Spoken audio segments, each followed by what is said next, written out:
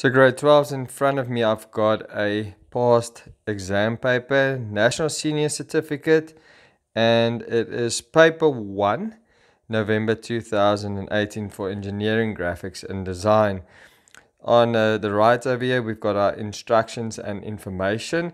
You'll see that the question or the paper will consist of 4 questions and they will count a total of 200 marks.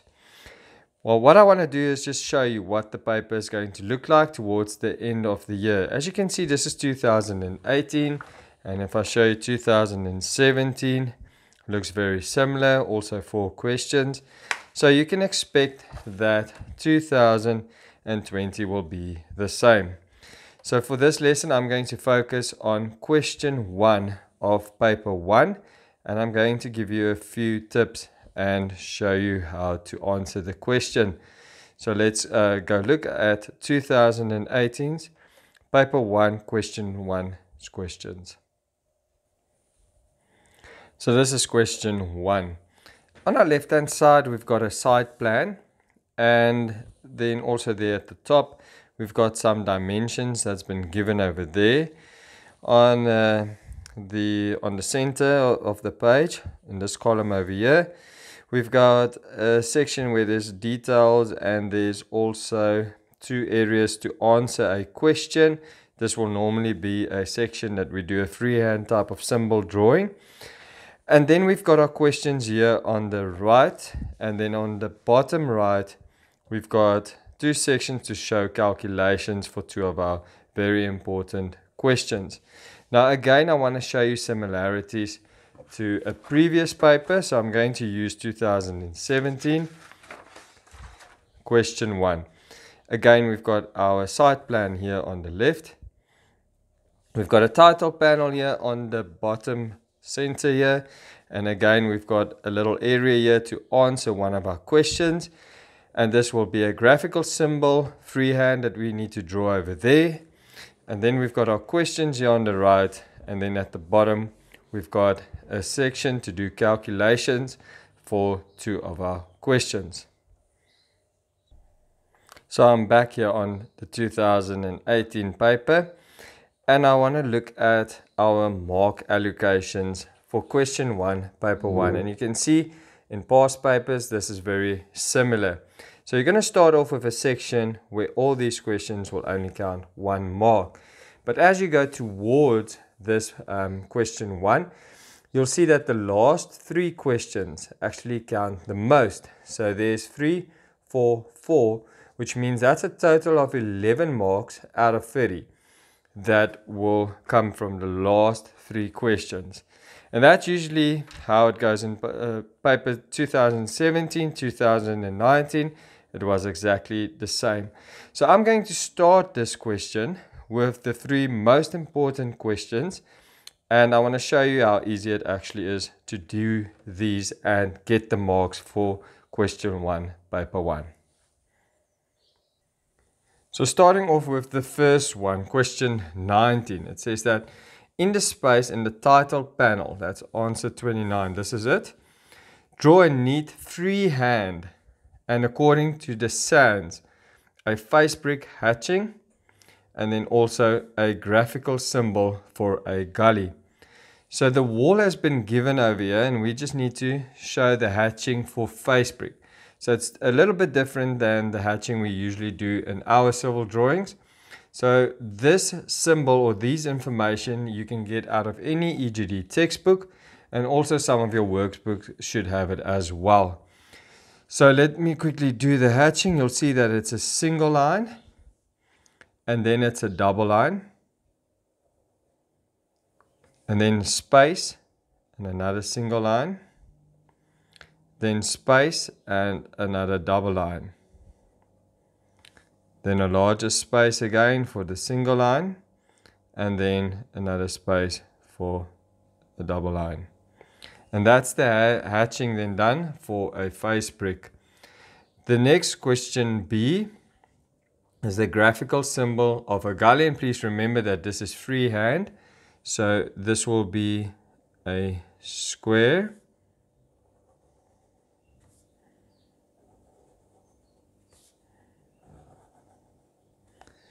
and another square within that square.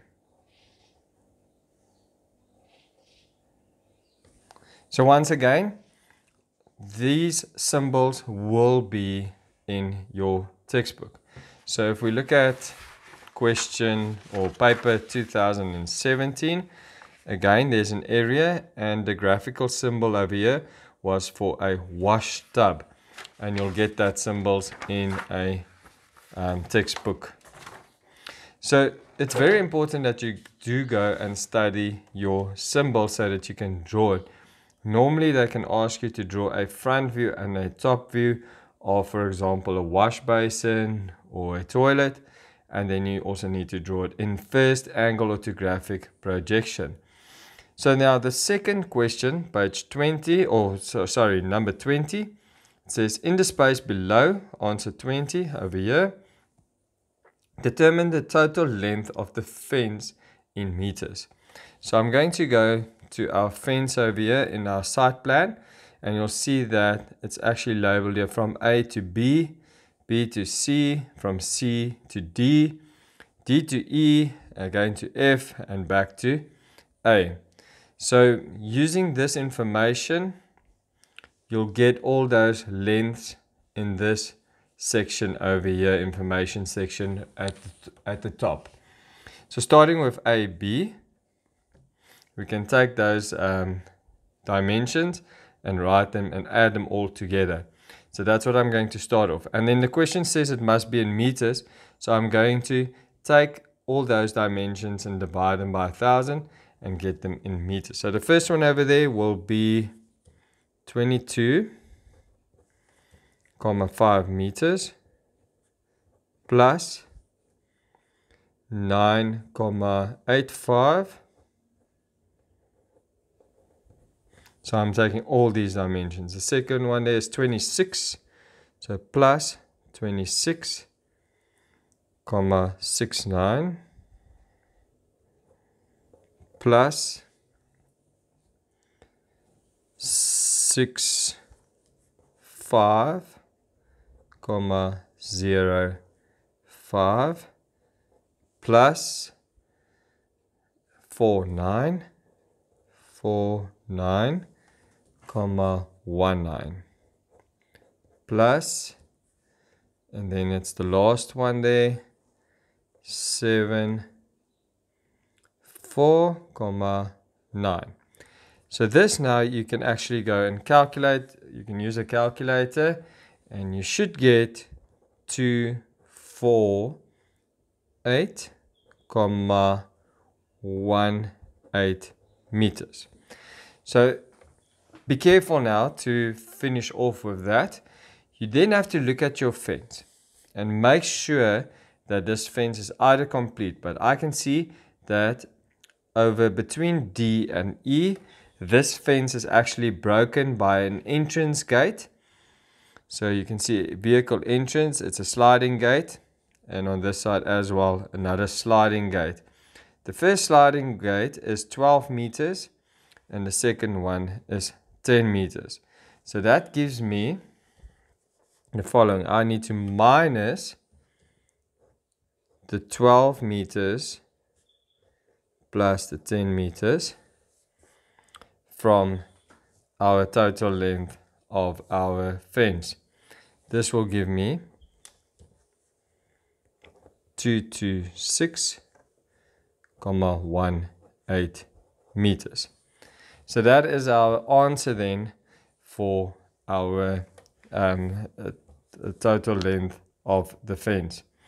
Right, so the next question is to look at the calculation for answer 21. Determine the total area of the proposed new Autoparts building in square meters. Round off the answer to 3 decimal places. So here at the bottom of our page is our proposed Autoparts dealership. There's no dimensions there, so all dimensions have been given here at the bottom. So I'm just going to move my page up so that we can focus on this area over here. So to work out the area, it's normally our calculation will be our length okay, times our width. And then I'm going to use the dimensions over here. So I'm going to start off with the first one, which is 24100.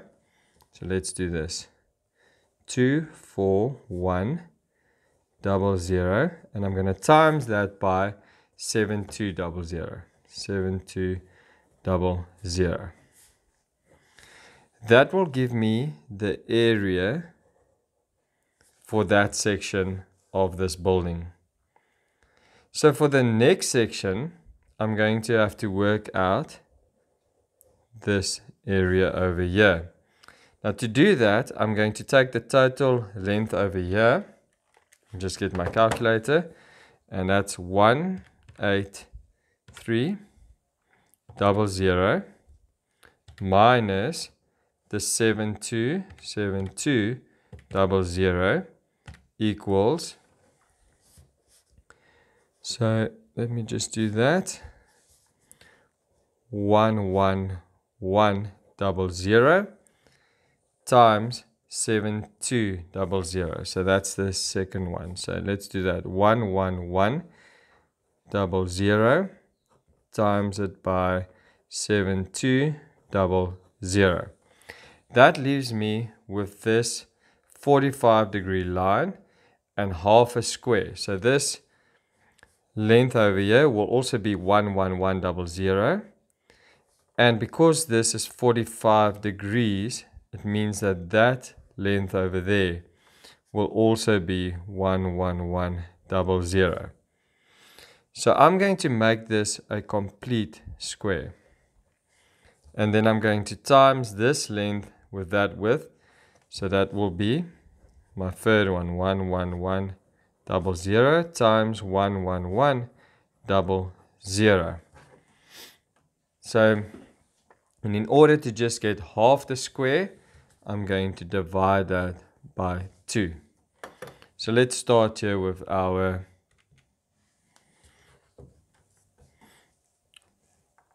dimensions here. So it's 24100 plus 7200.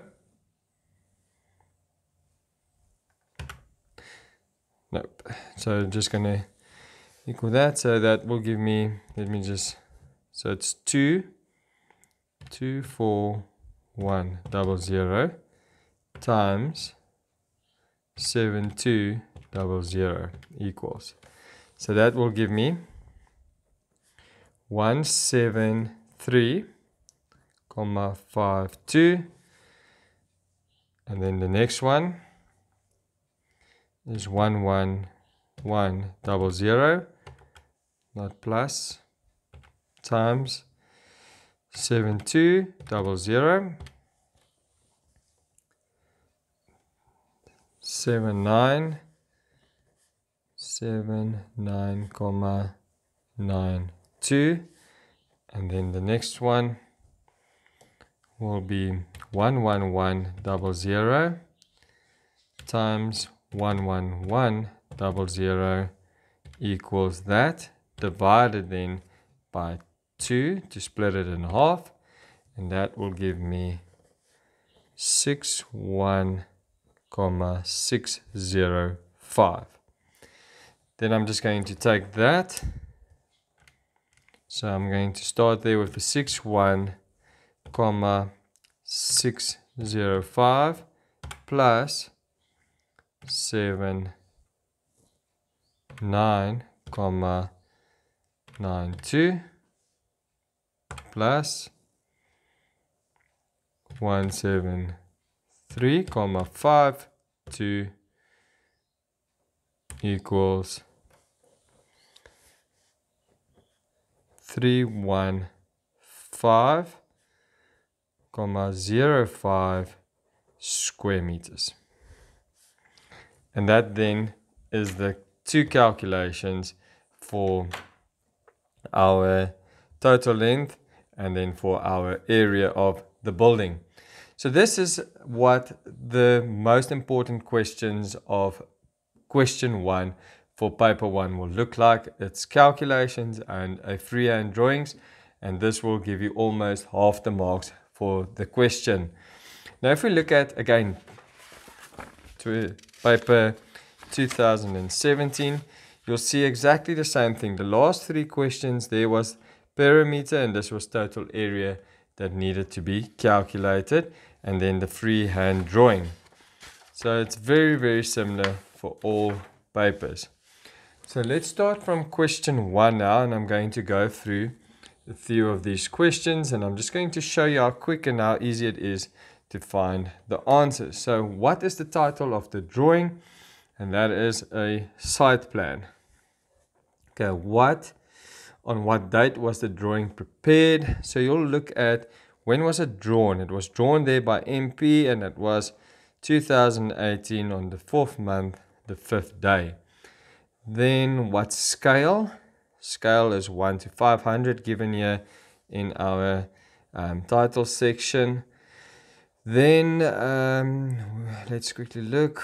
What is the name of the proposed new street?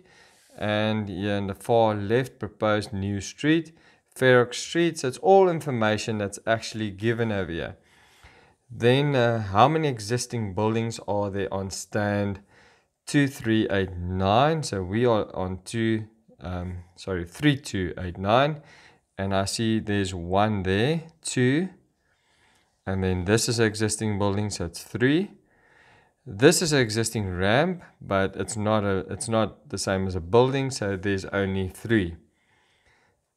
The next one, how many parking bays are shown? So we're going to look here. There's 1, 2, 3, 4, 5, 6, 7, and 8. So there will be 8. What does the abbreviation RE stand for? Now you're going to get in this section, you are going to get quite a few abbreviations. It could be RE for, or IE, inspection I, rod I. So you are going to have to go and study these abbreviations, especially when it comes to the sewage lines. As you can see, RE, IE, inspection I, MH, manhole. So there's quite a few abbreviations, and they can ask anyone, and usually in a question 1, there's always one that they ask you. How wide are the pavements in millimeters? So it's 2,2 meters, so that will be 2,200 millimeters. What do the 2 arcs at 1 indicate? So there's 1 and there's the 2 arcs. So this is the swing of the gate. So the swing of the gate. Name the feature at 2. So this is a watt meter. Again, you need to go and study your electric symbols, all in textbooks or even in your workbook you can find it. How many manholes are shown? I've indicated that there's 1, 2, and there's the 3rd one. What type of fencing surrounds stand 3289? And I saw it somewhere, palisade fencing, that's been given here at the bottom of the page. And then what feature is shown on stand 3288? So this over here can actually indicate that this is a wall, it could be a structure, or it could even be an existing building.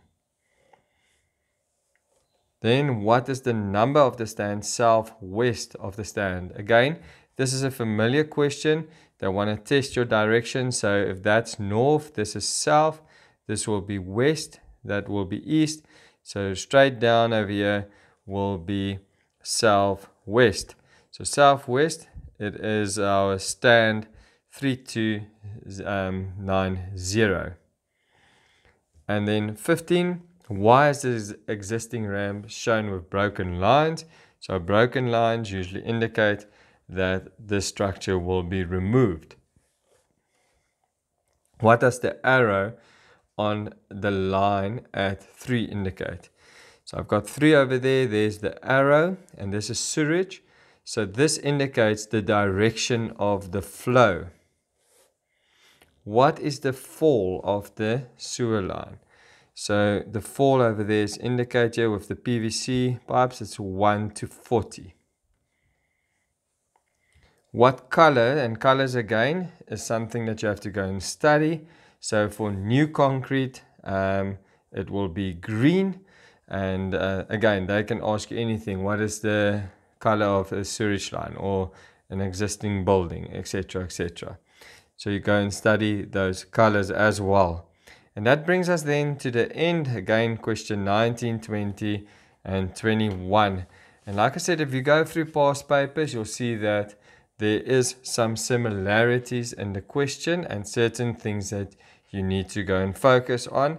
And hopefully you guys can work out area and perimeter, and also that you know your symbols when it comes to civil. So I hope this helps, and I'm going to give you guys a few question ones to go and practice with.